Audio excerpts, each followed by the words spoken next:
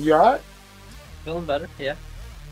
I feel like you'll bounce back on the straight, especially dealing with this guy right here. Yes, sir. Yeah. So we about to just take him on a trip. We're gonna talk with him, go over that scene, just talk to him about the flaws he might have shown and kind of why he ended up in that situation. You know what I mean? So yeah, I want you to ride with us, of course. All right, for sure, man. Grab that menu right there for me. No. Can you put that in the glove box? So where's your office located? You in the office, King. Let's roll. All right, Jay.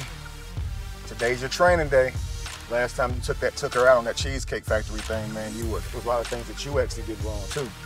Everybody was on her, but I want to be able to show you some things that you did that led up to that. I know you love your mama and daddy, right?